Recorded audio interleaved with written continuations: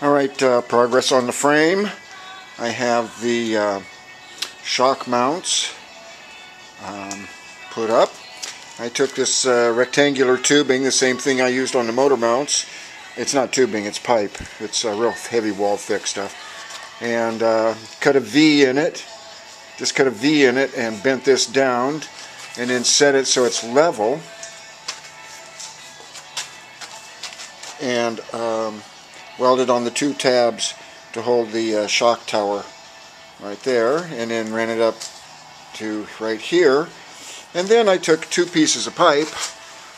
This is 1-inch pipe, and bent them, just shoved them way back in there and welded them up inside, and they come down and go into the frame like so.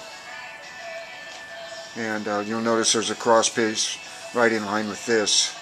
That's pretty strong there. And that one goes right up into that too.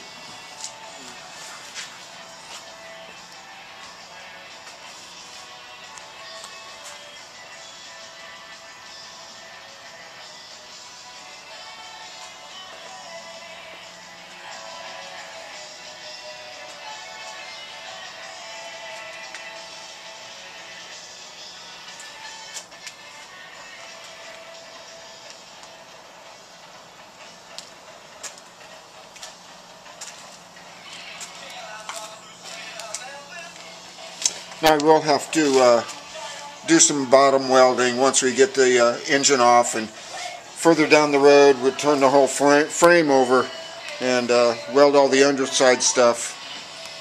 And we got one more thing to do.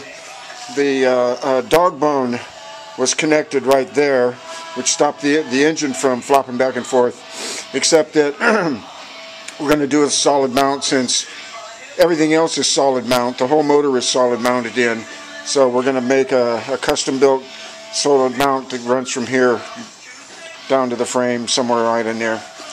And that's just to hold it steady. And so there'll be four engine mounts for this setup.